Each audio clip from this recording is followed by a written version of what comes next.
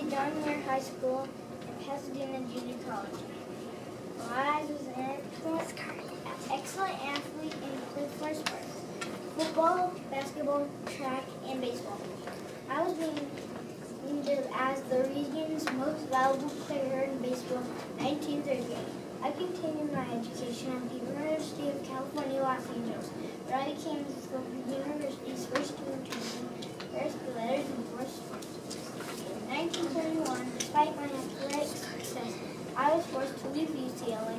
This shot of graduating due to financial hardship. From 1942 to 1944, I served as a second lieutenant in the United States Army. I was an American baseball player who became the first African American to play in Major League Baseball. I ignored all the mean words everyone was throwing at me and focused on the game. That proved that I was a terrific player.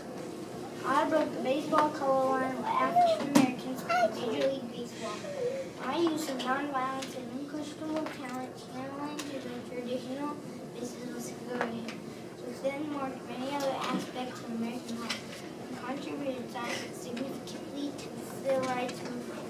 I picked Jackie Robinson for my research paper because he was a baseball player and I like to play baseball myself. I consider Jackie Robinson as a role model because he was nonviolent and he focused on task and spring change.